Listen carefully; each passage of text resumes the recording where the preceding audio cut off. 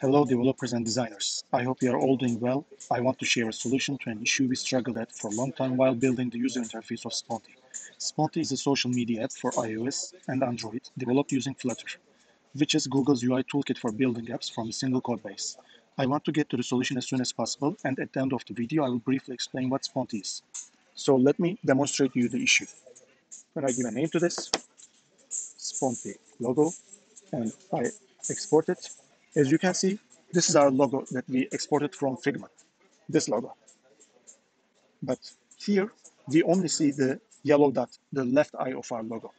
But the data is already inside SVG, but for some reason you cannot see it.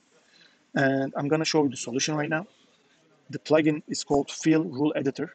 You can find it in figma.com/community/plugins. And after install it, the plugin, you can use it like this. You go inside the parts that you cannot see, which were the actual outline of the logo and the right eye. So let's go back to our drawing. This is only the outline part, the S part of our Sponty.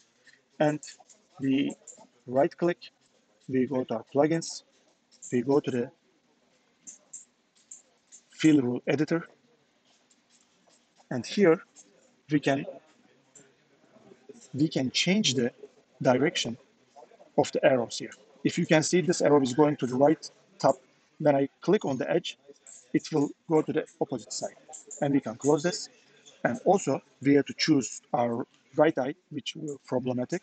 And again, right click, plugins, fill rule editor. And we will do the same thing. We will just change the direction of the arrow. And now, when we choose the same image and Sponty logo 2, we will export the SVG and we can upload the image, this one. And as you can see, our new exported SVG has all the parts, the intended parts that the designer designed for us.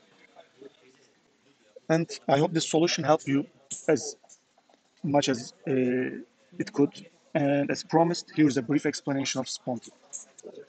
Sponty gathers people nearby for all kinds of activities like cycling, drinking coffee, playing board games, playing basketball, or just a friendly chat. Sounds fun. To make it even more enjoyable, gatherings, or what we call as sponts, need to have at least 3 participants.